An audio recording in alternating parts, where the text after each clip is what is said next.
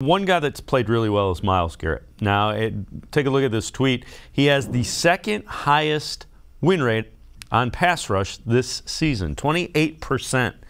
And again, if the defense, if you get Myles Garrett going and you get him creating some havoc, it just means good things, not only for the defense, but for the offense. Because if he's strip sacking, turning balls over, offense on short field, that type of thing tends to snowball in a hurry.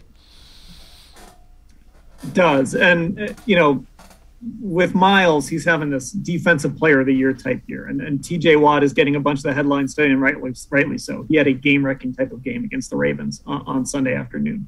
But the other thing that Myles Garrett does really well is just creates pressure. You know, Bill Belichick, I think it was before the Browns actually played the Patriots. He went on this, he gave this long answer, a rare long Bill Belichick answer about how he values pressure more than sacks and guys who can create pressure. Myles is second among edge rushers, or maybe third among edge rushers in pressures this year.